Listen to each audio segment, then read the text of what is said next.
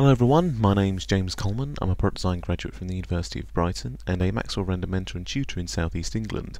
Now today's video is going to be a bit different from what I usually do. It's going to be quite a long video. I'm going to leave some links in the description below to time codes of when different bits happen. And this video is inspired by a member of 3dcadjewellery.com by the name of Eric Marvitz, and he found this image on my Coraflop portfolio and he liked it very much and he asked me how I made it, and here we can see the full version of it. And Eric was having some real trouble getting realism in his jewellery renders, so that's why he asked me if I could show him how I did this render. And this render in particular, and you know, these styles of renders do get a lot of attention, so I thought it was worth making a video about them rather than tell each person individually. So let's have a look at the setup. This is the setup file of the ring. It's actually a couple of years old, and if I go to my perspective view you can see what I've done in this scene. First of all, I've got the ring here, obviously, and secondly I've got this floor. Now the two things about the floor is, first of all, its modelling or its object, and that is that it's modelled so that the extents of the floor are just outside the view of the camera. Basically they only come a tiny bit outside the view of the camera so that you're not going to get unnecessary reflections from the floor, and that kind of results in it being modelled in this sort of trapezoid fashion. And this is something that has to be modelled in a 3D application. This isn't something that Maxwell can model for you.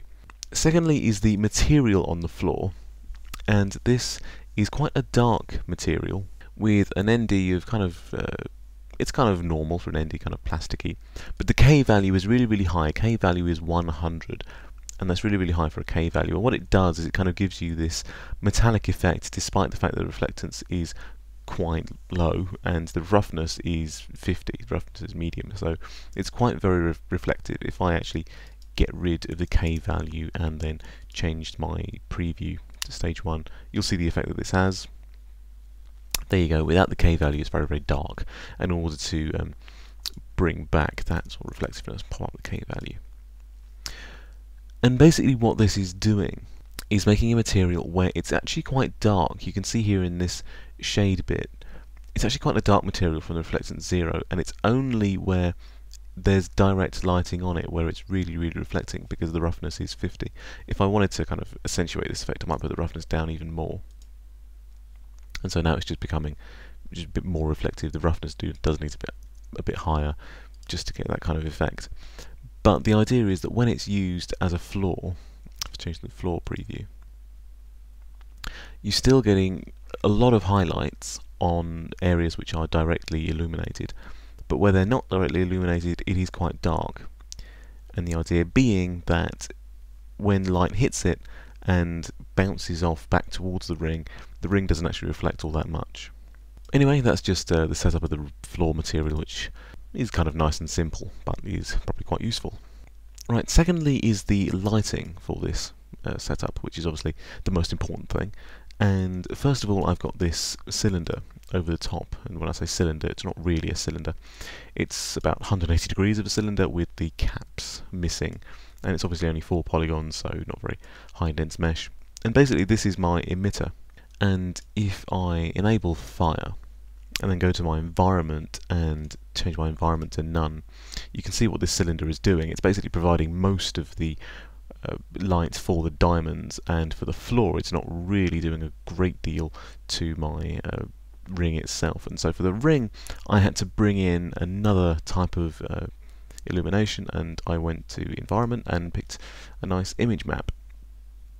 Now this image map is actually an old one from Hypershot, so I can't really give it out, but I can show you how it works. There's this very bright ceiling at the top, and then 2 hotspots, one over here and one over here, and you'll notice that the image is actually rotated, so these hotspots are definitely aligned to the ring. And that's basically how this ring was done, with a little bit of post-processing as well to kind of bring out or just increase the contrast and increase the colour a little bit, but that's really all there was to it.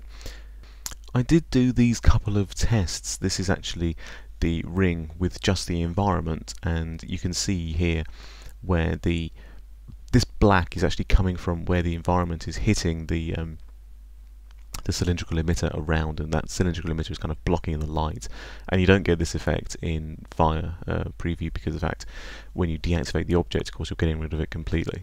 So it's worth bearing in mind. And then of course this is a nice high SL version of the, just the cylindrical emitter without the environment. And of course altogether it makes this. Now when I was speaking with Eric about this setup, he explained that he's a member of 3dcadjewellery.com, and there's a lot of members on here, he said, who use Maxwell Render, but they don't really know of any kind of good setups, or not good, but they don't know that many setups that they like to use. And he said they found it difficult when they had to spend hours, working on a setup just for one ring. And what they much prefer is just kind of a preset, just say this is a decent setup, and go with that. And he sort of gave me this challenge of coming up with a setup which could be a nice, decent enough preset to just use with whatever. And it's a thing I hear a lot of people wanting, a preset setup, just click and go, and it's a really difficult thing to achieve. But I think I may have come up with something which will at least help, and so I will happily reveal it to you now. This is a softbox setup, and as you can see here I've got this emitter behind this plane which has a tracing paper material applied, and a camera which has a very high focal length. In fact the focal length is 300mm, so it's quite telescopic, and it's getting rid of a lot of perspective. And in this current guise with the small emitter behind this tracing paper, we're getting this sort of radial fall off, if you like. And in fact if I move this emitter down a bit more and then increase its scale, I get this kind of linear fall off, starting light and getting dark. Now this is like a softbox in real life that photographers will use, and what I've done is rendered out this image at a decent enough resolution to be useful, and then saved it as an MXI. And what I can do then is actually use this texture as an emitter, and so that actually saves having to have this set up every single time. And also what it enables me to do is to kind of use this texture applied to a map, and obviously applied to different surfaces, which can get very, very useful. And this is what I've done with it. Right, so these are all the different objects I've made using this material, and a couple of others as well. And as you can see, I've put it into a folder, and I've put it into my library folder inside my Maxwell 2.7 folder. So these objects will actually be accessible to me via in Maxwell Studio file library, and there they all are. Although for purposes of this demonstration I'm not actually going to pick them one by one, I'm going to just drag and drop them from Finder because it is actually faster for me in this particular instance, not faster all the time. So let me try and explain what I've done. Basically these objects, linear 045 all the way to linear 360, are arcing lights. Now let me explain what I mean when I say that. This is what the light looks like. If I make a new camera and double click it and make it active, then right click autofocus, then fire that, you can see that this object is an arc of 45 degrees and the axis is in the center of the scene, and it's got this linear emitter material applied, and it's starting off light here and getting dark here. And let me pick another example, for example linear 180, import. Now in this case, because I've already got linear emitter material, I want to import a new one. It's going to ask me what do I want to do. What I want to do is ignore the new one, and then apply. And with this linear emitter you can see that it is 180 degrees, starting off light and getting dark. And so you can probably guess what the others are. They go all the way from 45 degrees to 360 degrees in 45 degree increments. And of course the radial are exactly the same, except, guess what? They're radial. So these emitters start off bright in the center and get darker as they go outwards. And basically what I've tried to do is make those cylinders, like I had the cylinder section over the top of that ring, and just apply gradient emitters to them, because in the real world that is more likely what will be used, and also it just gives that a little bit more depth, having you know, a gradient applied to a reflective material versus just a plain white material, which can, you know, so often just make it look flat. And now it's time to have a look at exactly how these materials are working. It's not too complicated. I'll just double click one to open it up. And in the type is set to HDR image, and the image is simply linear 1 watt in the case of the linear emitter, and radial 1 watt in the case of the radial emitter. If any of these links get broken, what you need to do to make it work again is double click it to open it up, and then click this checkerboard icon, and then click this little folder icon, and then find either radial 1 watt or linear 1 watt. In the case of the linear emitter, because of the fact that obviously linear can go two ways, it can go either here to here or kind of side to side, I have included a linear 1 watt rotated emitter or material texture, and obviously that's what that does, it just rotates it around 90 degrees. If you want to rotate, for example, the original one around 180 degrees, obviously what you'd have to do is rotate it. But there is a sort of second way of getting around this, and either what you can do is simply rotate it around 180 degrees and then 45 degrees like so. Again, the axis is in the exact center of the cylinder, so you can rotate it quite easily. Or what you can do as well, which may be slightly easier or more difficult depending on your situation, is to scale it. If I was to, for example, scale this in -1 on the Y, you'll notice it disappears. Basically it hasn't disappeared, but my normals have become reversed. So what I need to do is flip my normals and then refresh my scene, because Maxwell doesn't instantly recognize flip normals. And then of course you can see that if I rotate this now, it will be reversed. It will start off light at the top and dark at the bottom.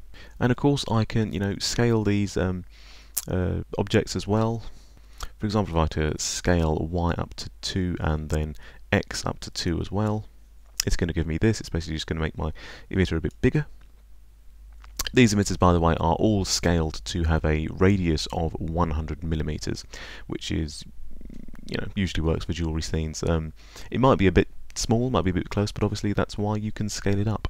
And of course, if I wanted this particular emitter to be wider or smaller, I can do that as well. Just adjust the scale X, make it 5, make it really, really wide, or make it 0.5 to make it smaller.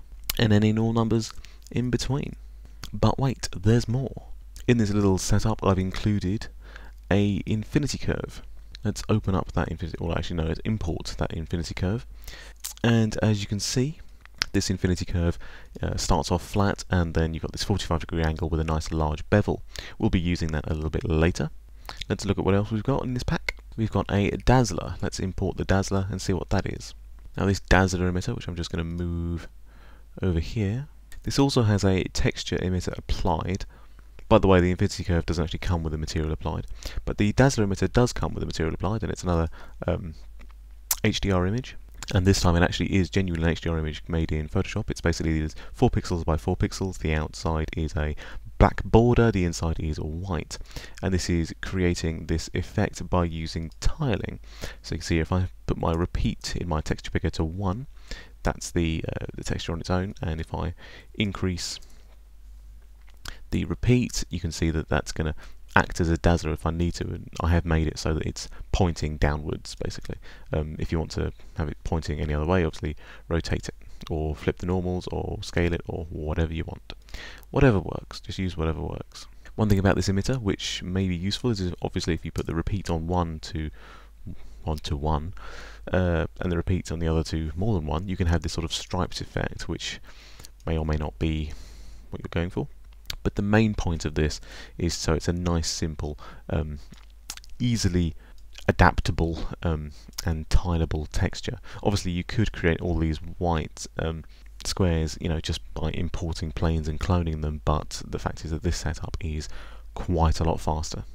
And again, this dazzler material uses this 4x4 center radiance file, and if that gets broken along the way somewhere, just double click to open up the dazzler emitter, open up the image checkerboard and just load in 4x4 center.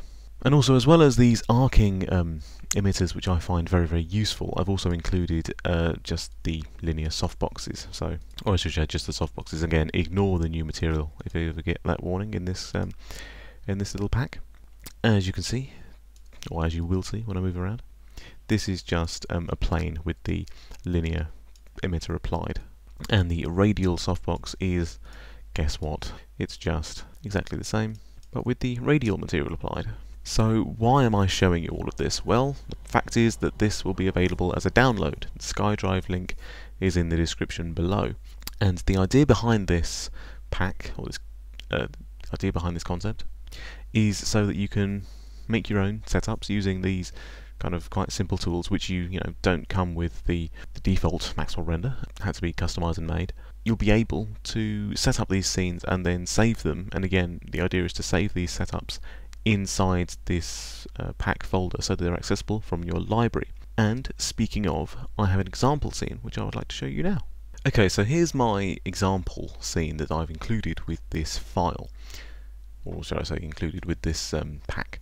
And as you can see, there's my example ring here, just a simple gold ring, sort of with these two edges kind of coming together, kind of Mobius-esque. I liked it anyway. And a diamond in top. And I've just got these three emitters here, and again these are all sort of made using, if not exactly the same files, then the same techniques and the same approaches, but actually these objects, I should say, were not made from what I've given in the file, because they're just, it's basically just a size thing. I've used 45-degree increments in the file pack, so these, you know, this obviously isn't 45 degrees, and these were actually modelled kind of individually. However, of course, you know, it's a very, very easy shape to make in Rhino, and assuming the UV works properly, then it should be okay. I might, you know, if there's need for more increments, you know, 15-degree increments or whatever, then I'll quite happily make them. But anyway, enough blabbling. Let's get on with this setup. So these three lights, this is my right light that I've called, which is providing all of these nice reflections here, and this is a radial emitter. I have a linear emitter down here in my underlight, I've called it, and this is for this reflection here. And finally I have a dazzler, which is up here, which is providing the dazzle, obviously. And just to show you exactly what effects they're giving, this is the underlight, which I said was providing this here. And then there's the right light, which is these reflections here, kind of most reflections, and then finally there's the dazzler, which is providing this nice dazzle here. There is quite a bit of, I don't want to say unwanted, but it is unwanted really. There's a lot of reflection here from the dazzler, but never mind. And basically this is what this pack is meant for, just kind of quickly putting together. I mean, this is only three lights, and it's kind of producing very, very nice effects. And then the idea is that obviously without this ring, you know, you delete the ring and then save this MXS file in your library and keep it as a setup to use in the future, which you can just import into your rings. So that's exactly what I tried to do, and now I've got some examples of how things turned out.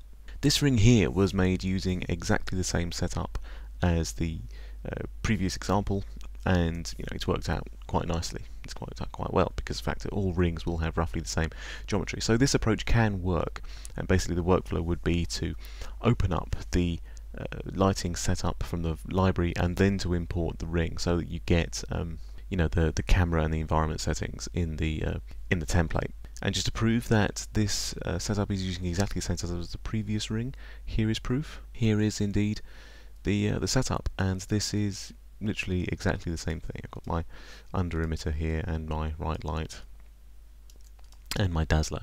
And just a word on the dazzler.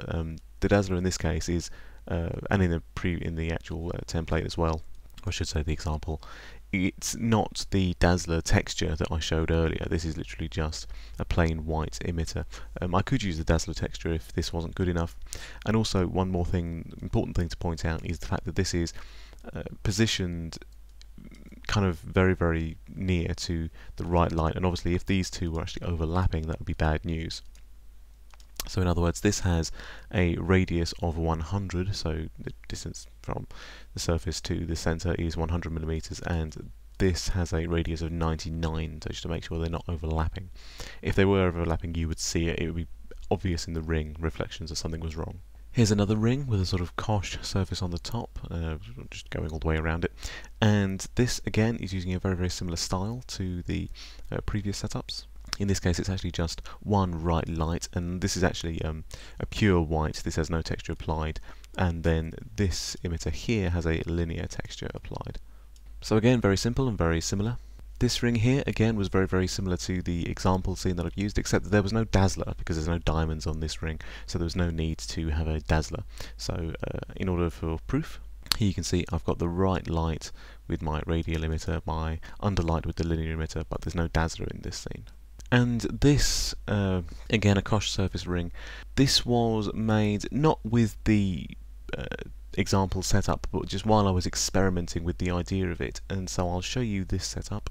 Here you've got two emitters, one above and one below, and this is the camera view here, and then this emitter on the left hand side. And again, these are all with a linear emitter applied. So all of these gradients here are as a result of the linear emitters. Now there is a risk, obviously this one, it can look fake quite easily just because it's so simple. I have tried to, obviously there are chamfers added, which helps bring in the realism, and there's a depth of field which increases the realism, and the ring is reflecting itself, which again increases the realism. But when you look at this, sometimes it does just look like an Illustrator file, and that's just as a consequence of the job, really. There's not much you can do about that. You may want to bring in some anisotropy and small scratches and things like that to kind of increase the realism, but that's not really a great deal to do with the lighting, which is why I'm here today. Another one that I'll just quickly show you is this setup here.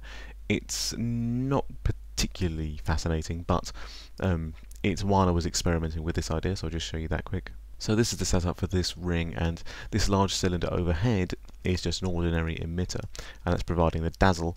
But these planes here, they have a linear emitter material applied.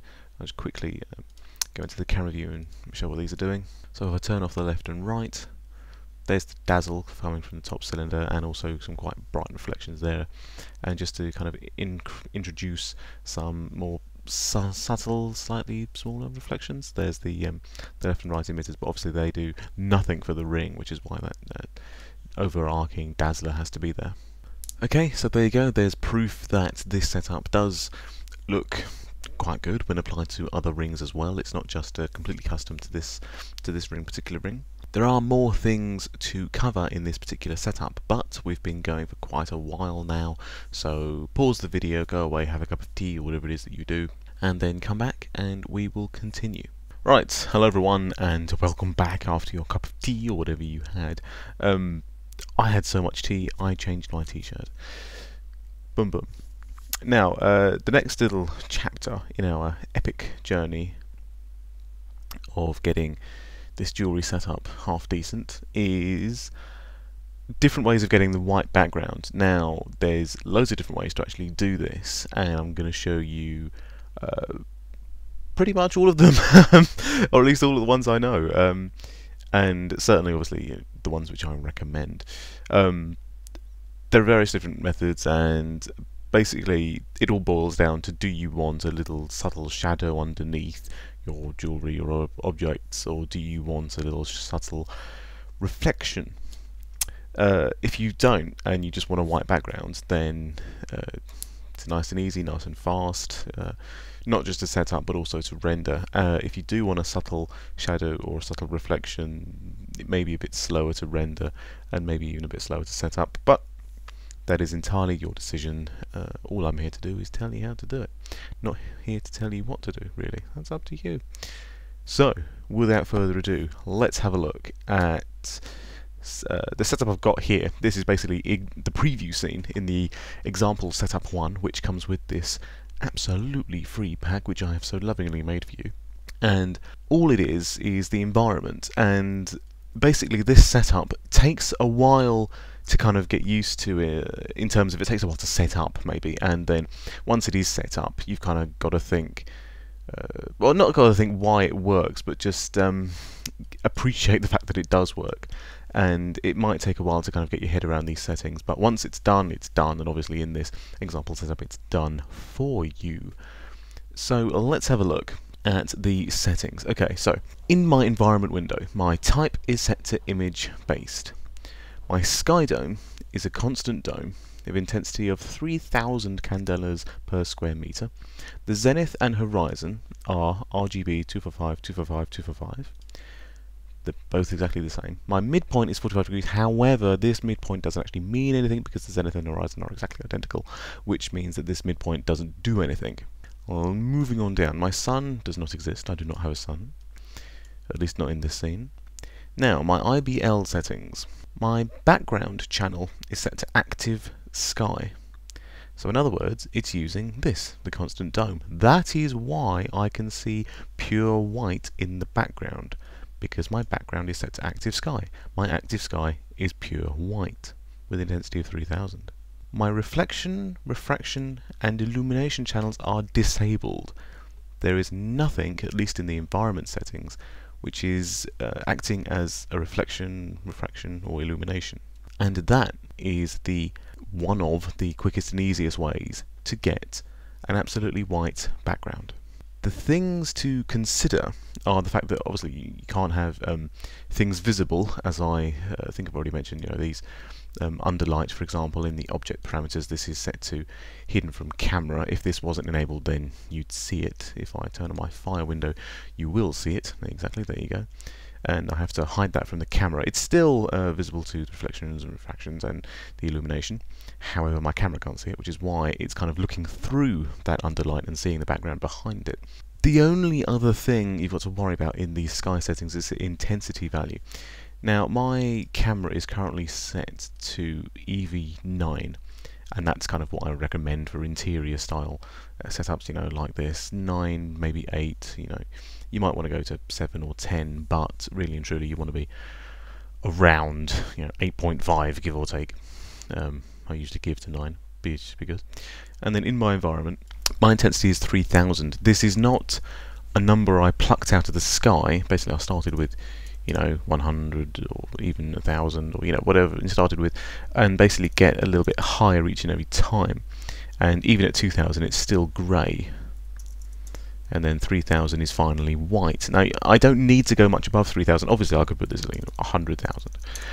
And be safe in the knowledge that it's definitely white. However, I usually set it at just enough to be pure white, just in case it leads to problems later on. You don't want overkill, you don't want more than necessary. And that is the first method of achieving a pure white background. And this is good because it gives a preview of the white, literally in the fire window. However, it does require the somewhat complicated environment setup: type IBL, sky to constant dome, pure white at the appropriate intensity, background type set to active sky, and reflection, refraction and illumination set type to disabled. And now I'm going to have a look at a second way to achieve a pure white background. Okay, so to prove that my environment is not actually having an effect on this scene anymore, what I'm going to do is actually turn my environment off, set my environment type to none. Now immediately the background goes black. There's no other changes to the scene. Remember though, there's nothing else has changed, nothing else is different. In my render options, all I'm going to do is make sure that my channels output mode is set to embedded. This is the important bit. And then enable my alpha channel. Okay. Now what's going to happen when I render is that, surprise, surprise, my alpha channel is going to be embedded into my image. Let me show you what that looks like. Okay, here's my rendering along nicely, and down here in the bottom left of the view, you've got R and A. R stands for render channel, and that's technically the diffuse and reflection pass, and then underneath that is A, and A stands for alpha. Now I'm just going to let this get a little bit up in render time, and like the previous method, this method is actually very, very fast in render time because there's nothing physically modelled, you know, underneath. There is no floor. The moment you put floors, and by floor I mean F-L-O-O-R, not F-L-A-W, into the scene, then render time can get a bit high. Because there's nothing behind the ring, it's showing up as black. It's literally not seeing anything. Not only is it not seeing anything, it's, you know, literally seeing onto infinity. Therefore, in the alpha, we see the things in the scene, i.e. the ring, as white and the background as black. And because this is embedded, we can actually open, well, if we save using a format which embeds alphas, we can open this in other applications, and surprise, surprise, the alpha will be embedded. And that's exactly what we're going to do. Now that it's up to SL7, I'm going to stop that. and save this image as a ping. Remember to save it as a ping .png format. Save this and then open it up in Photoshop, and we will go on from there. Okie dokie, here we are in Photoshop, and bear in mind that all I've done is opened up the ping. This is not the MXI opened up in Photoshop, although you can do that as well if you want. However, in this instance I don't actually recommend it unless you're going to do more post work to it. Bear in mind that this method does involve opening up the image in Photoshop, which is, I understand, yet another step compared to having a pure white background to start with. However, with these renders you are going to open them up in Photoshop and do something to them. Please bear that in mind. You know, don't just render something and then save it and publish it wherever. Do something to it in Photoshop. It might be auto contrast, you know, image auto contrast. At the end of the day, that's something. Don't do nothing to it. But what I'm going to do to this is make a new layer, pop my layer underneath my ring, and literally just fill it with white. That's all I'm going to do. This is definitely white because it's white. And fill it with white. And there we go, white background. Easy as that. Now, because of the fact that this was rendered with an embedded alpha, there is another step we have to do. And that's with the render layer selected, so not this white layer I've just made, with the renders layer selected, the original ring. Go to Layer, Matting, and Remove Black Matte. You may not see a great deal of difference, but it will remove a slightly dark fringe which you get around images when they're made using this style. So remove black matte, and if I zoom in a little bit and basically just keep an eye on these borders, you will see that before and after you do see a slight change. Now the rest of the black, you know, around the outer edge of the ring is due to the fact that it's not actually reflecting anything. It's not due to the matte, but it will be, you know, the black matte will be a lot more prevalent and obvious in scenes where you do have reflections there and where it's not black just because it's black. And that is the second method of getting a pure white background. Right, the third method of getting a pure white background, and first of all, of course, I'm going to turn off my alpha layer, and yep, that's it, turn off my alpha layer. All I'm going to do is literally just place an emitter behind the scene. It sounds really simple, and it is really simple, and basically that's just going to provide the white light that I need. So basically I'm just going to quickly fire this just to prove that environment settings still aren't on. That underlight still thinks it can be hidden from the camera. I promise you it can't. Right. And so in the environment settings there's nothing there, and this scene is black as far as this render is concerned. Now what I'm going to do is literally just place an emitter behind the scene here, and use that as my white background. So all I'm going to do is File, Library, Objects, Primitives, Plane 1x1, Import, and then it's just a case of scaling this around and moving it into position so that it's kind of in the view behind your scene, you know, well far away enough it's not interfering with anything in the scene, and in the view of the camera. And again, you only just want it in the extended view. You'll see what I mean when it's done, but I'm gonna do that while you do something else because this is quite laborious and boring. Hello and welcome back, and what you missed was me just positioning this plane so that it is where I said I'd put it, just kind of in the view of the camera, just enough. If I go to my camera view, it is literally kind of just extending out the side of this view, so it's definitely filling the frame. And all I've done is positioned it with the Y towards the camera so that the light will be emitted out of this side, and assigned an emitter, and the emitter uses the Lux luminance mode with an output of 9000. And it is as simple as that, just to give us the white background. And there we go, that is the third method of getting the pure white background. The trouble is with this method is that you might get some reflections in your objects in the scene, and for example if I turn off this emitter, you'll see that this large area of the, not large area, but this area of the ring has a large reflection on it. So if I turn on the emitter again, you can see that it's being reflected here. That's not necessarily a bad thing. You might like that, and you know, you might have an emitter kind of placed there anyway, but just bear that in mind, that that kind of thing can and does happen, obviously. One potential way around this, of course, is to go to your object parameters and make the plane that you've positioned here hidden from reflections and refractions. That's going to go and get rid of that. And if you hide it from global illumination as well, of course it's not actually going to provide any illumination to the scene, which again, you may actually want that. Just don't hide it from the camera, because then it's not going to do its job.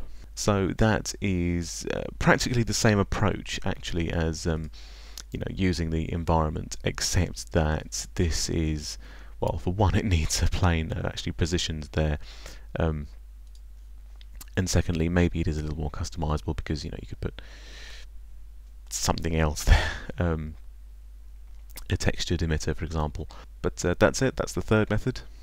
On to the next. And speaking of the next method actually requires us to have a floor, and again, this is FLOOR. So all I'm going to do actually is to just remove that material from that object, show it in the illumination again, and literally just reposition it. Okay, and we're back again, and as you can see, all I've done is put a little, well, just move the existing plane into position as a floor, and again, this is rotated so that it's just within the camera, extends and scaled, so it's not going to kind of interfere with the rest of our scene. Speaking of interference, you can already see here that this ring is showing up in the reflections, and obviously if I turn off the plane from reflections, that's not going to happen. However, that might cause issues because of the fact that your audience isn't stupid. They can tell that there's something a bit weird in this scene, and in this case it's the invisible floor. Well, not strictly speaking invisible, but just not showing up quite properly. Now, assuming that you want your floor to be plain white, of course what you have to do is make a new material, and what you're going to want to do, if I just change the preview to floor and refresh, obviously this is grey, which is this grey material we get at the moment. If you don't believe me, there actually is the material on the object, and the material appearance hasn't changed. Now, of course, what you want is not pure white. The highest white that we should go in Maxwell is traditionally 225. In the reflectance 0, and the roughness down at 95, because otherwise you can get a lot of noise in your scene. In my personal experience, I have pushed it up to RGB 245 and roughness 100 in cases where it hasn't particularly mattered and it's worth it. So please, by all means, don't do just what I say. Please experiment for yourselves. It is worth it. However, in this example, I'm going to play it safe and play it by the book. So I'm going to go for reflectance 0 of 225 on the V, because I use HSV, or 225 in RGB, and then roughness of 95. Now you can already see the problem. This material is as white as it should go, and the background doesn't appear white, but the rest of our scene is correctly exposed for this ring. So what are we going to do? What we're going to do is a little trick which is going to increase the exposure of the floor without affecting the rest of the scene. And I hear you cry, but James, how can we do such a thing? I'll show you. Over here in your render channels, enable the material ID or the object ID. What I'm going to use in this case I'm going to use the material ID. You can actually do this kind of either way, material or object. Whichever you have less of, you should do it. If you have less materials than objects, use the material. If you have less objects than materials, use the object, because it's going to be faster. In this case, I'm going to go with materials, because I've only got 3 materials in this scene that's kind of visible to the camera. However, obviously I only have 3 objects as well, so it doesn't actually matter. Material is usually what I'd go for, because then I can kind of bring other things in, other objects, but the same material, without having to redo or add, fiddle with the trick. Okay, so then in my materials, just going to double click to open up the materials. Go to the material properties. In the material ID of the floor material, I'm going to change it from default, whatever it may be, to pure white, RGB 255, 255, 255, or HSV 00255. Okay. Then in the other materials, for example gold ring, in material properties. I'm going to change the material ID to pure black 000. And in the diamond, again, same thing, material properties. So yeah, diamond, same thing, material ID, material properties, and set it to black 000. And then, with your material ID enabled and those materials with their correct material IDs applied, again for the floor you want white, and for everything else you want black. Okay. Then render that out, and here is one I made earlier of what you will get. And similarly to the alpha trick, you kind of get your default render, but also you have this. Now this looks like an alpha, but it's not. It's kind of a fake alpha using this trick, and it helps us a lot when we open this image in Photoshop. And speaking of opening this image in Photoshop, what you want to do is open this MXI in Photoshop. So again, you'll need Photoshop with the Photoshop plugin, and open the MXI. Don't just open the image. If you want to save it, there's the Save MXI dialog. Save it in a name that you know somewhere safe, and then open this image, this MXI in Photoshop. Okie dokie, and here is what you will get. Now, don't particularly worry about kind of what it looks like, because I had multi-light enabled. Basically, the MXI saves every single emitter as a different layer, and this helps me to actually kind of keep the multi-light feature. So, for example, this is just the emitter on the right. Please note as well that these layers are named not by the object name but by the material name. So you've got to kind of have your wits about you and remember that this is the emitter over here. You can blatantly see it is due to the reflection, and then this is the dazzler, obviously still working nicely there. And finally, this is the emitter providing these reflections. And it is kind of affecting the ground quite a bit, and there's quite a lot of gold material maintained in the diamond. We may need to get rid of that. Hadn't really noticed it before, but there we go. Anyway, what I'm going to do is actually ignore those layers and just focus on the top layer, which is the combination of everything. And if we look down here, this is my extra ID material, and what I do if I hide... Actually, no, I don't need to hide all of those. Just bring it up to the top and have a better look at it. It's nothing special, obviously, we knew what it looked like already. The floor is white, the ring is black. What I'm going to do is, with my marquee selection tool, is Command or Control A to select everything, and then Command or Control C to copy it. Then I need to hide that layer. And what I'm going to do is add myself an exposure adjustment layer. And then what I'm going to do is, with the alpha of the mask of the exposure adjustment layer selected, go to my channels and then make the exposure 1 mask visible and make sure it's selected as well, and then Command or Control V to paste in the mask which I made out of faking a material ID, or faking the mask using the material ID. Then hide that mask again, go back to your layers, and then select the properties of the exposure adjustment layer, and with the exposure bump it up to however much you need to get your white background. Now again, this is fake, it is a con, it is a trick. Your viewer might realize it, however in my experience the viewer is, guess what, looking at the ring. The viewer accepts that the background is going to be pure white. If they even notice a subtle little shadow, it would surprise me. Because of the fact that the only reason this works is because it's a 32-bit layer, so the exposure is real. This technically does work in 16 or 8-bit, but it's not as accurate. And again, these reflections here are not being changed. Now, if I put this up or down or do whatever I want with it, these reflections are not changing in intensity. So again, that's just evidence and proof, if you like, that this is a con artist trick, that this isn't really working properly. Although, despite the fact that it doesn't really work properly, kind of doesn't magically make the floor white, it does make the background white enough to pass as a real background. And like I said, I'm not here to tell you which method to use, I'm just here to tell you which methods there are. So that is method number 4. Now the trouble is, this is still in 32-bit format, and if you want to save it, if I go to File, Save As, and now you'll see that it's only in formats which support 32 bits. If I want to save it as a JPEG or a PNG or whatever, I need to go to Image, Mode, and 8 bits per channel. It's going to ask me, do you want to merge or not? Again, experiment with both. If you say don't merge, then your appearance will change slightly, because now, technically it's adjusting the exposure of an 8-bit image. But if I kind of go back and forward between the two states, the actual difference is negligible, in fact, in my humble opinion.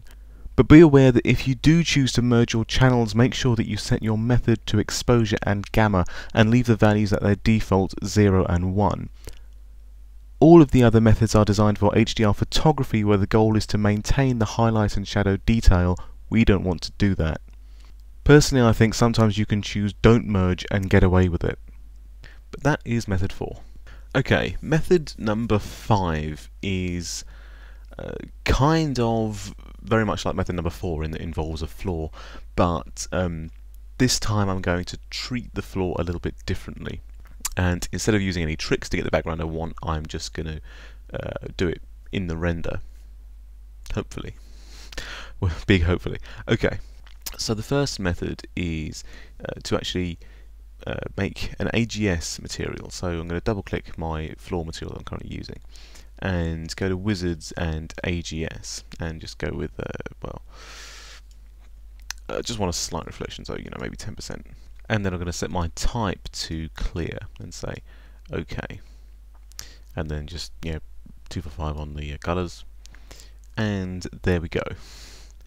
Now, on the one hand, obviously this is not good, but if I put my environment back on, you can see that now it is white. However, I may have lost the effect of having the AGS floor that I wanted, so what I might do is in the opacity mask of this specular BSDF layer, just pop that up. Basically this is the amount of reflection, so 50 is a bit too much, and again just fiddling with this to get the effect you want. You can obviously see the downside already of using this technique is that you do because what's happening with the light is that it's going through this AGS material, is that you do get quite a lot of noise, basically. Just got to live with it, or let it get to a high enough SL that it's not really noticeable to the naked eye, to an untrained eye. But it does give you this effect of having a very subtle, very subtle reflection, and it is, sometimes it is just enough to ground the object that you're trying to render, and just kind of make it look like it's not hovering in midair. It is just subtle enough.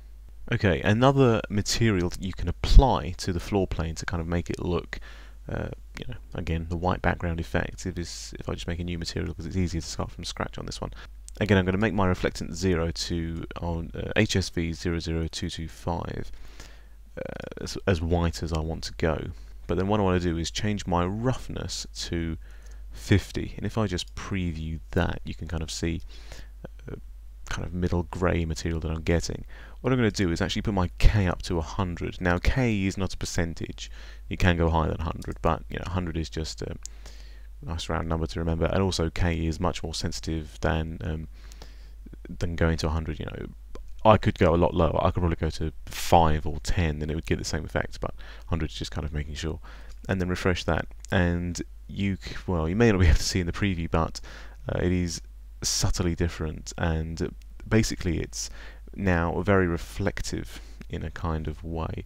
If I apply that material to my floor, you should see, this reflection here is kind of coming from the 50% roughness, but also because it's not that diffuse, it means it's reflecting a little bit more light. Now obviously this isn't reflecting enough light to give me a white background. I could use my material ID trick, and speaking of, just turn off that material ID so I'm not rendering unnecessarily. But what I am going to do, which is related to both this technique and the next in fact, is just to blow out this environment, sorry, not the environment, the floor, using another emitter. And the reason that this material actually kind of lends itself to this effect is because of the fact that it uses a roughness of 50 instead of a nice, high roughness, high diffuse roughness like 95. This will actually kind of help this effect by reflecting more light. So all I'm going to do is clone this object and literally just move it back slightly. Again, you just want this like that. Go to my rotate tool, hold down shift, rotate it by 90 degrees.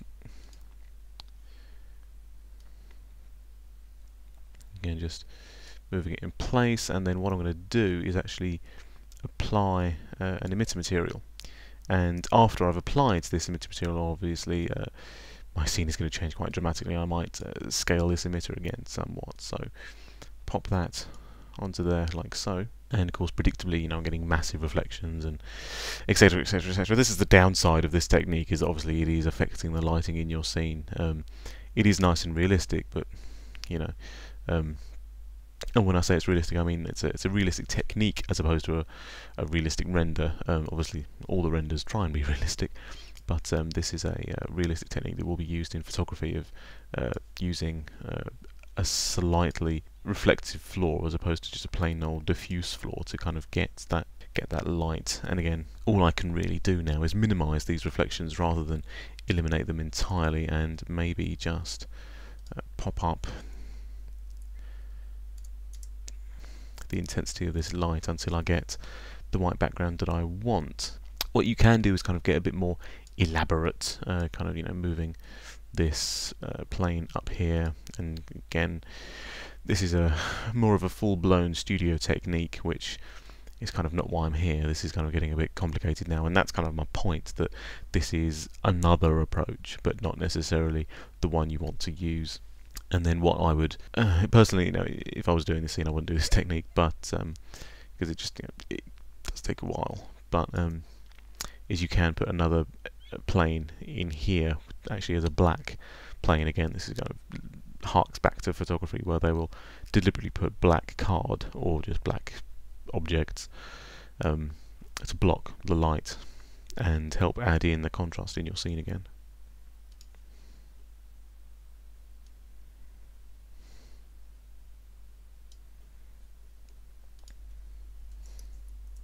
But hopefully you can see that the effect that this is giving.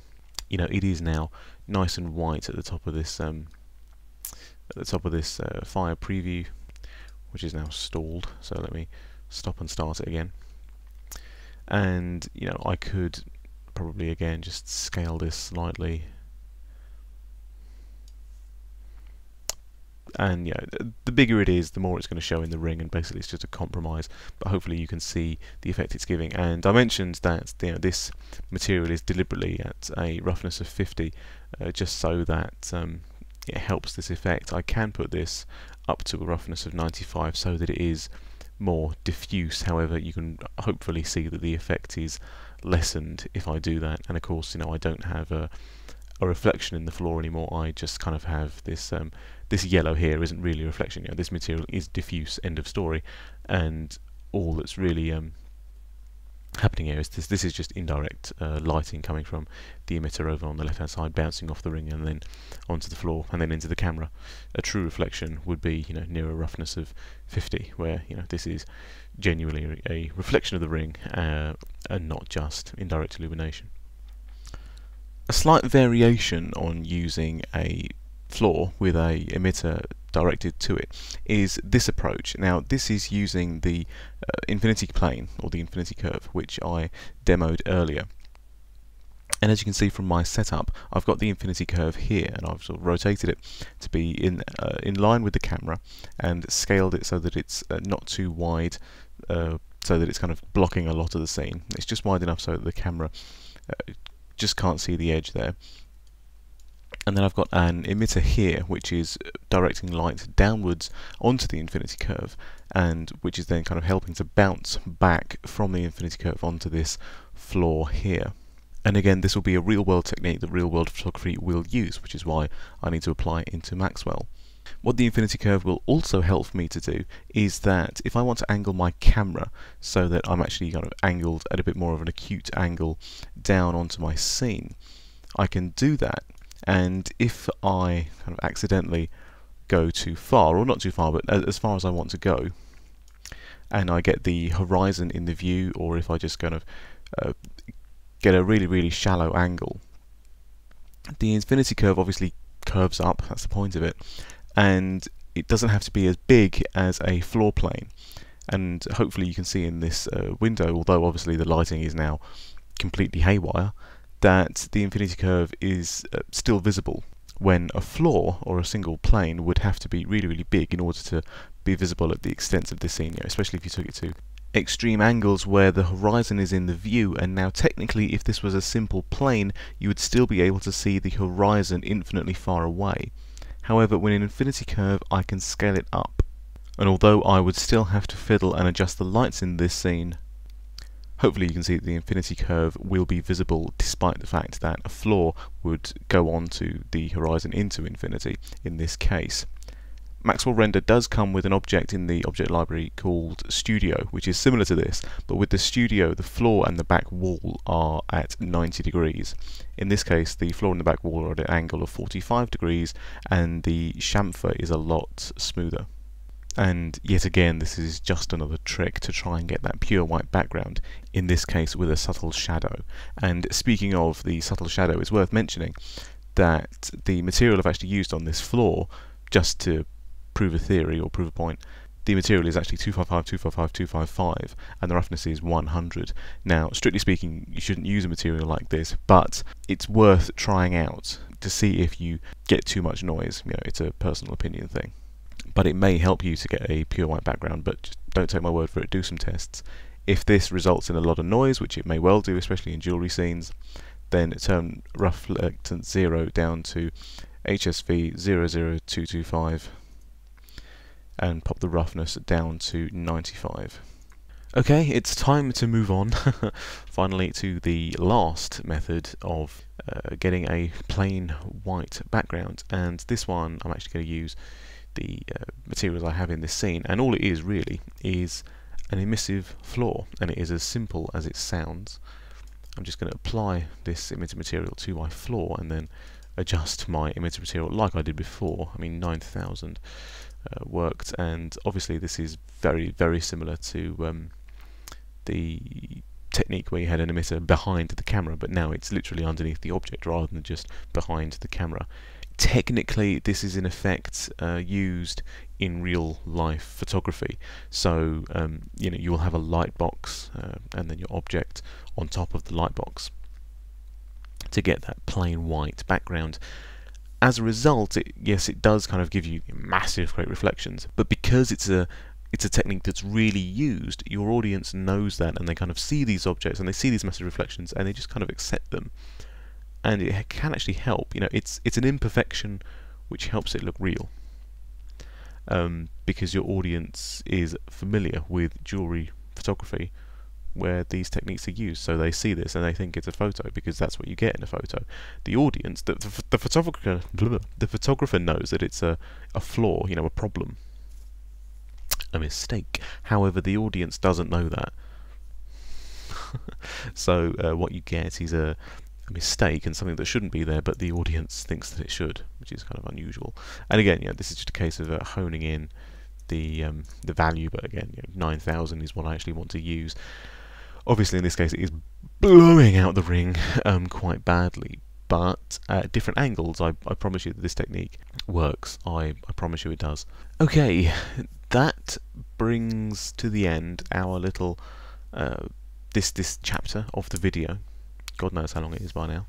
And those are all of your methods of getting the white background, depending on if you want a subtle reflection or a little bit of shadow, whatever.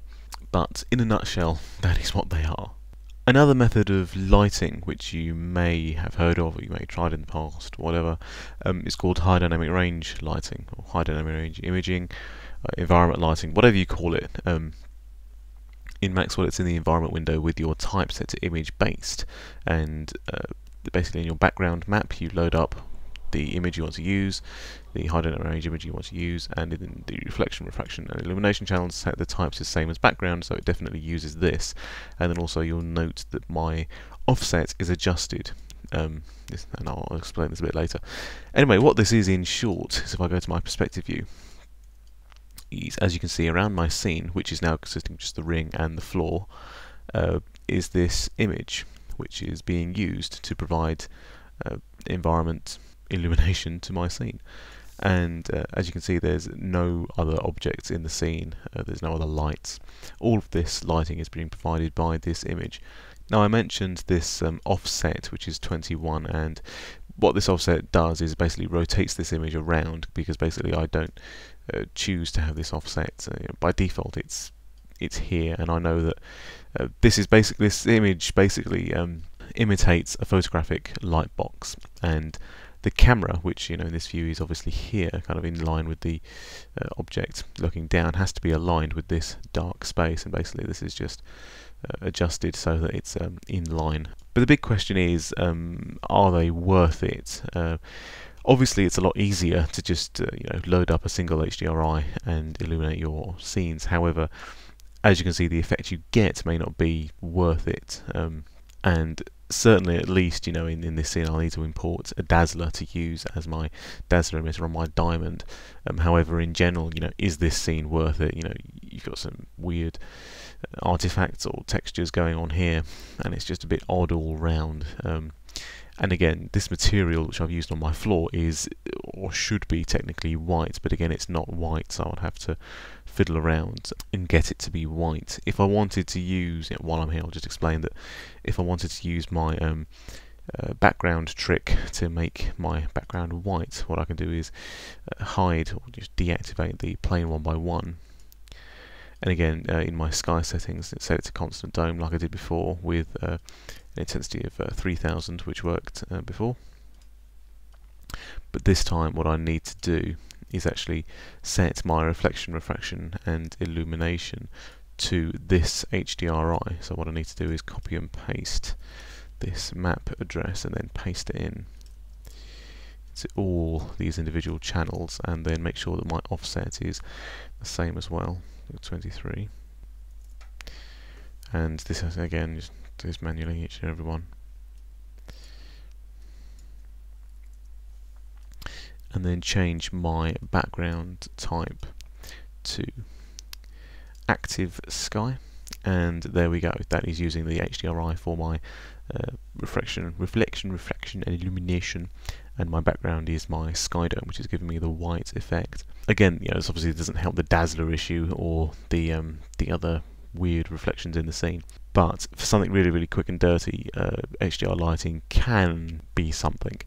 But of course, you're probably asking, where can you get some decent HDRIs? Well, you can make them yourself in Photoshop. I can't really go into how or why, because it's a long-winded kind of thing. But you can get at least some online for free, and legitimately use them.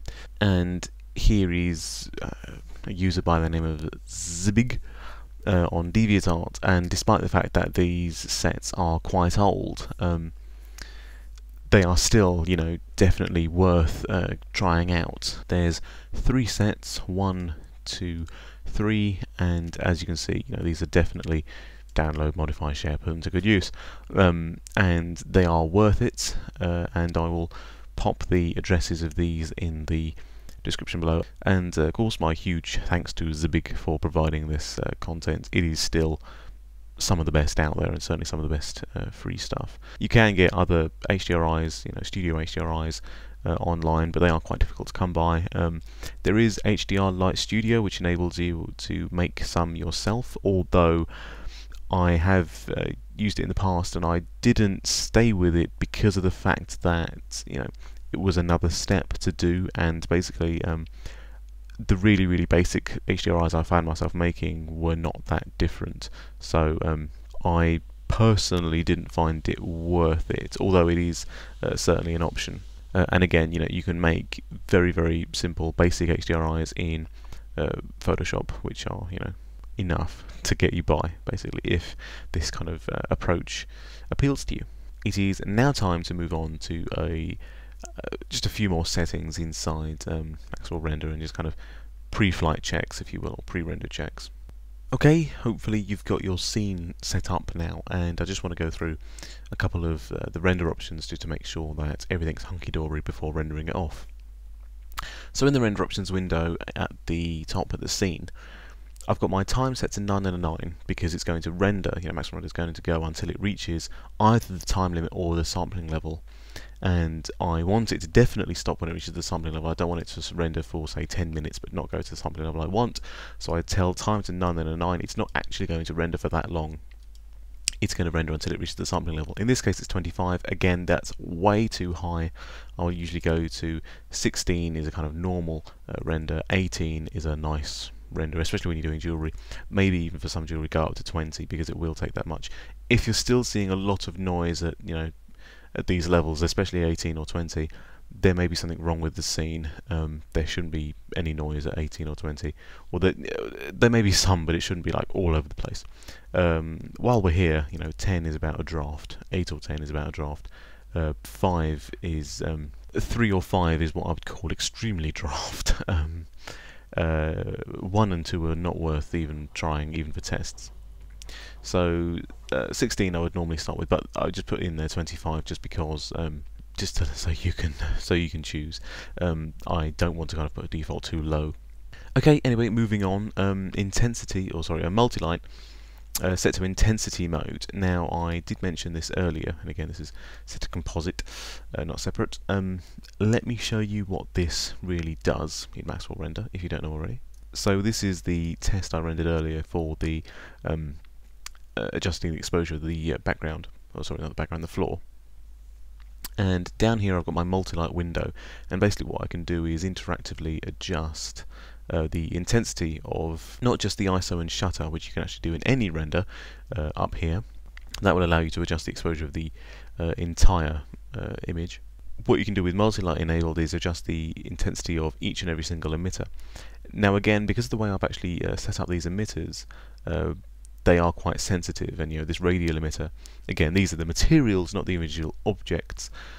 So if you want kind of individual control, you have to kind of duplicate the material and apply it to the new object. But anyway, yeah, these materials that I've made are quite sensitive, so this is 0.2 and it's enough. If I change that to 0.1, you can see in the preview down here what it's done, but you will need to refresh the preview before you actually see the result in your scene. And again, pop it back up to 0.2 just so that it's bright enough on this area of the ring.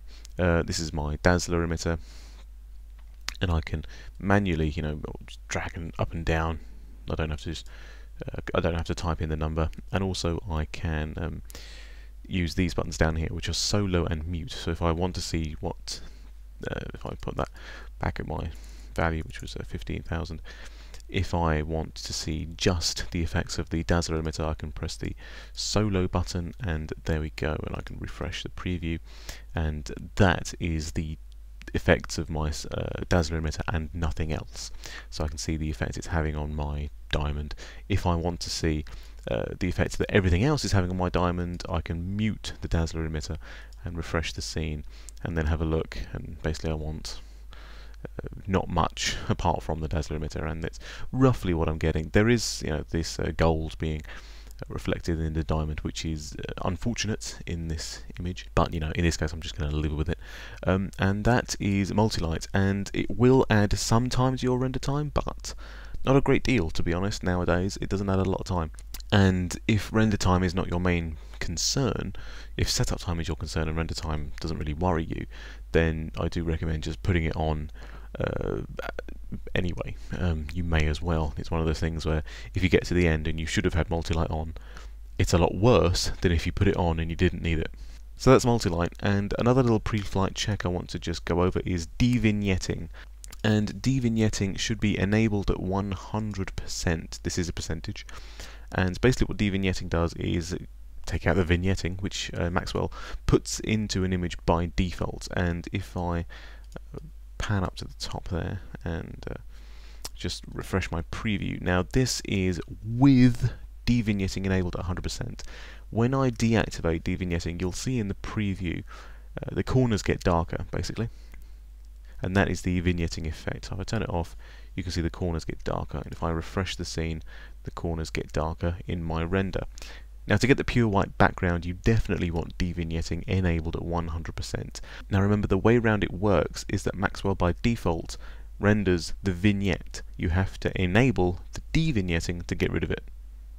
And I do recommend using devignetting with your jewellery renders because especially because of the amount of post-processing you're probably going to be doing with them, it's actually easier, albeit less realistic, to put devignetting back in at a later stage.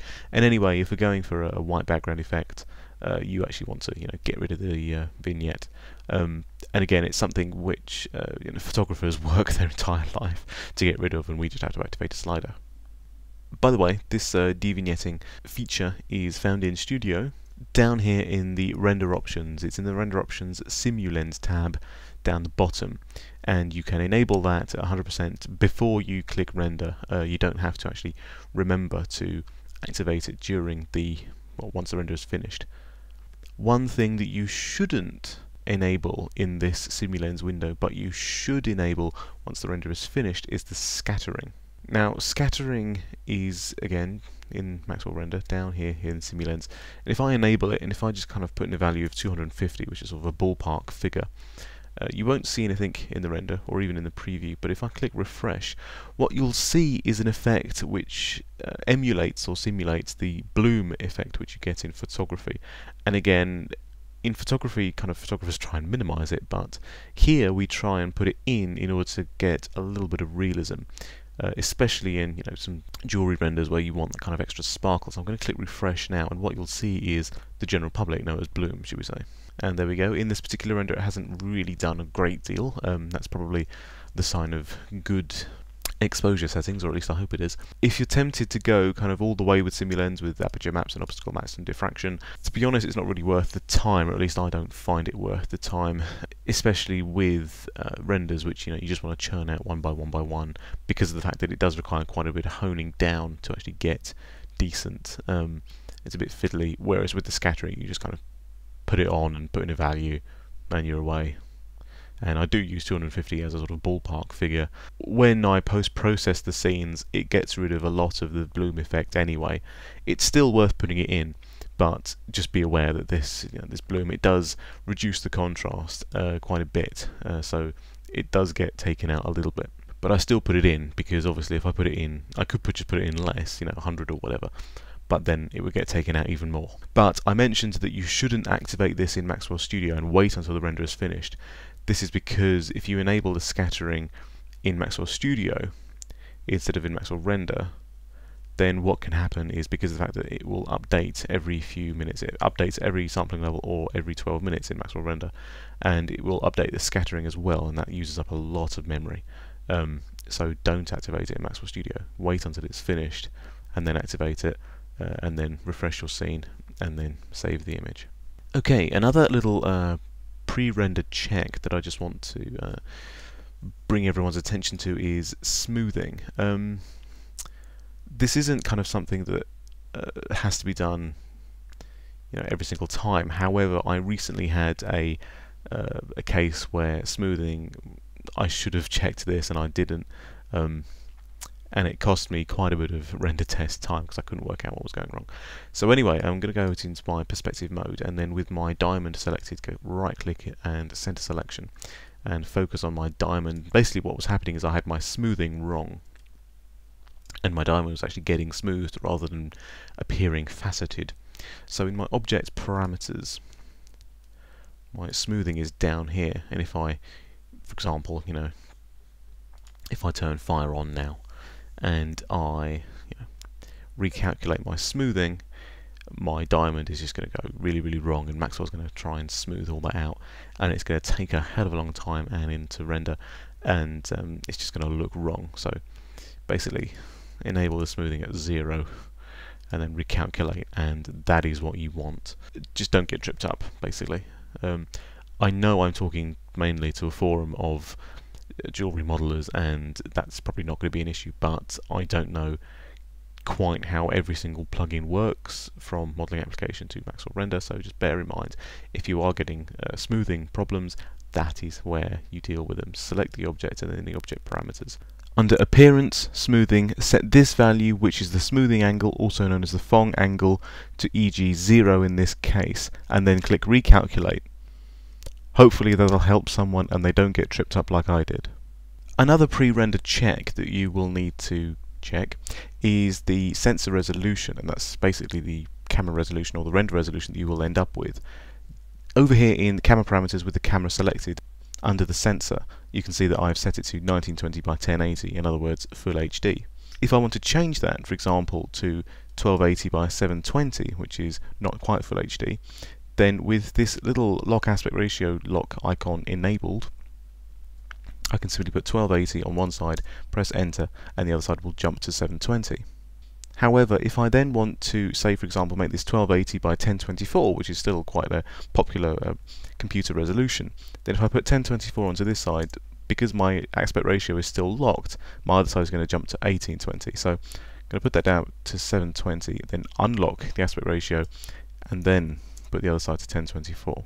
Another common mistake I see is having the aspect ratio unlocked whenever you're putting in values. So for example, if I try, let's say go to 640 by 480, put 640 in one side, tab over, and then 480 in the other side, and return. And what that's done is actually changed the film back. Now the film back is a throwback to photography, and this is related to literally the sensor size of the digital camera, or the film size, or the film back of a analog camera. And by default this is at 36, and if it's higher or lower than that, then it's going to affect your angle of view, and you may not get the results you want. So if you get into this kind of sticky situation, lock the aspect ratio, and then on the left hand side of the film back pop in 36, and that should get you back to where you are. On a similar note, if I were to just change my view a little bit, let's say I'm zooming into the ring a little bit, you can see that my background is actually getting darker. Now this is because of the way that this background is white. Of course I've set my sky to constant dome and use the white colour, but my intensity is 3000, and now because of the fact that my camera is closer to the object, despite the fact that the EV hasn't changed, the render is lowering in exposure slightly because I'm focused so close. So bear in mind that if you change your camera view, it is probably worth changing your, or at least checking your sky settings for things like this. If you've got multi-light enabled in your render options, then this isn't going to be a problem at this stage. But if you don't have multi-light enabled, then just double check it.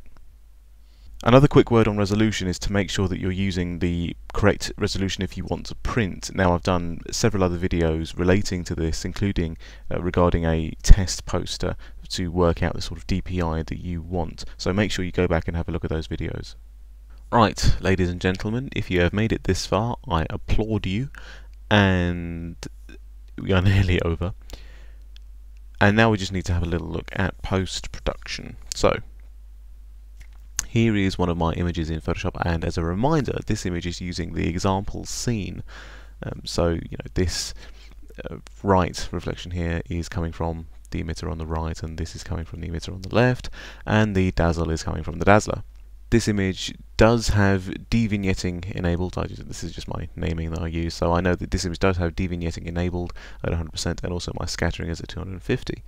I have included in my little download a file called James Coleman Photoshop Action Basic Jewellery Adjustment Layers. And basically all you have to do is double click it, and that will automatically install it in Photoshop for you, and it will come up in here. And basically what this is going to do is just make a couple of adjustment layers, and as you can see, I will play it now, and it's nice and quick. And if I hide and unhide, what it's done is basically it's just added in a tiny little bit of contrast, as well as added a slight, basically this photo filter here is adding in a slight, not orange, but kind of, just a little bit of warmth. It's just that, that little touch, that little something, and the curves are again basically adding just a tiny bit of contrast. This is, basically this isn't the be-all and end-all of post-production. This is just a little something just to help you get started. And hopefully, it does make a little bit. Well, it does make a little bit of difference, and hopefully, it's a good starting point to kind of continue onwards. And speaking of moving forward from this kind of starting point, one of my favourite plugins to use for post-production is a plugin made by a company called Alien Skin, and they make a plugin called Exposure. What I'm going to do is hide my adjustment layers and select my original background layer, and then go to Filter, Alien Skin Exposure. And basically, Alien Skin Exposure contains loads of different filters which kind of just help emulate film, and a lot of them are kind of ridiculous for getting a realistic render. You know, for example, these ones here, they're kind of Instagram, you know, they're not worth using. However, some of the more subtle ones, for example, these colour films print, they are, you know, just enough to kind of bring out that little bit of realism which you just lose when you're rendering, and they are definitely worth it. Fair enough, obviously, you know, you can go all the way and, you know, do whatever you want with these mad crazy layers, and of course you do have these fine controls over here to kind of fine tune it a little bit more, or to make it as subtle as you want. So, you know, I'm not going to go in depth into exposure, but that's one of my favourite plugins for adding in just a little hint of realism. If you're not going to go down that road, and even if you're not going to go down the road of, you know, with this plugin script, sorry, not plugin script, action script, if you're not going to go down that road, then please at least do something with the contrast. I mentioned this earlier.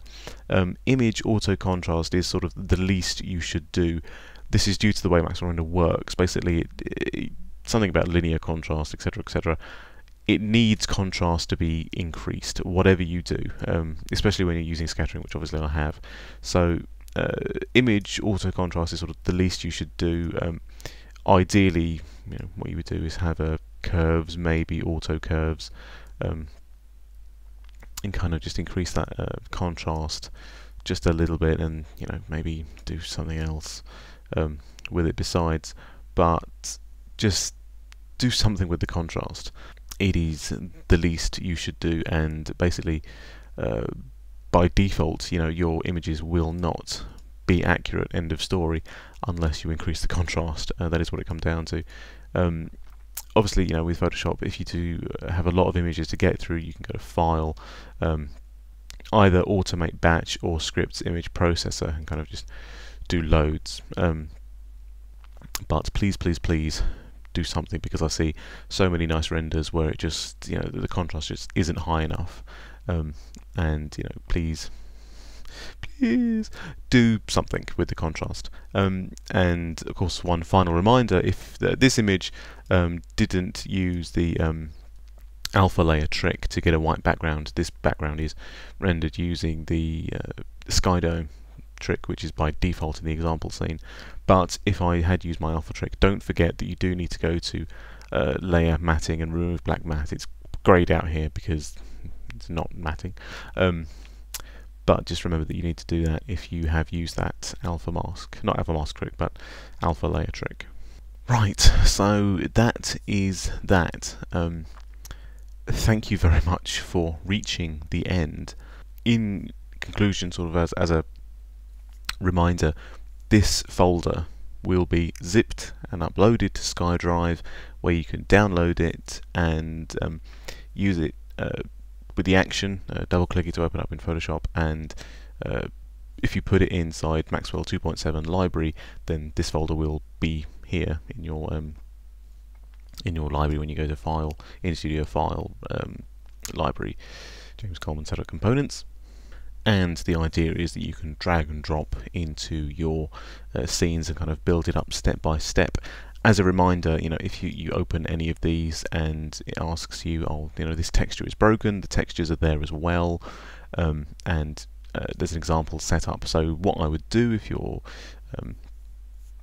working with these setups is to import them and scale them as necessary. Again, the axis are on the center of the object, so you can adjust the axis, not just the width of the, you know, these cylinder arcs as they are, but also the height and depth independently. And the idea is that you kind of get the nice setup that works and then save it in the same folder, and then you can just use it in the library like you did before. And again, the workflow would be to open this, either the example setup or your own setups, and then to import your own rings or geometry or objects or jewellery, whatever. And the reason the reason you do that is because only the file that you open in the first place is what will Maxwell will remember the render options and the environment. If you import objects into it, then it only remembers the camera and the object and the materials. It kind of ignores the render options and the environment options of whatever you're importing. And another reminder that if you import some of these objects into some other objects and it kind of says, by the way, you've got the same material, what do you want to do? You can ignore the new one. Ignore the new one because it is exactly the same, I promise you. And so my thanks to Eric Marvitz, who challenged me to do this. I think what I've come up with does work, and certainly what I'm going to do is kind of stick with this and to just do some more example setups and probably post them not post them particularly, but actually just include them into the folder and just update it on the fly, and I'll post an update of whenever this is updated with the date stamp of when and if it is updated. And I hope that 3dcadjewellery.com enjoys it. If you do enjoy it and you do use it and it does bring you success, I would adore a PayPal donation to j.coleman3@uni.brighton.ac.uk. I do this for the love of Maxwell Render and for the love of no one else does it, and I don't really see any profit personally out of this, and I know that a lot of people make images for a lot of money, and people like me don't get any of it. That's very sad. So I would adore a PayPal donation to j.coleman3@uni.brighton.ac.uk. But I would ask that if you want to contact me with a question or anything, then use my other email address of maxwellrenderbrightoncdt@gmail.com, and of course my Twitter handle of @jcoleman_design. And don't forget as well that I will, if all else fails and you need something done that needs a little bit of more care and attention, I will quite happily do it for you, basically. If you want, I will be happy to take on projects still. However, on that note, I am trying to reduce, is the word I should use, reduce the amount of work that I'm doing for Maxwell Render tutorials. I'm trying to concentrate on my product design work. So in other words, I may not be able to help teach you what to do, but I will be quite happy to do it for you. It's faster, and of course this will still be constantly updated, and if you do run into trouble, I'm not going to entirely ignore you if you need help, but I just don't want to do it for my main job, so it might take a while to get an appointment with me or whatever. I think, ladies and gentlemen, we have reached the end. Thank you for watching. I might see you again soon, I might not. Take care.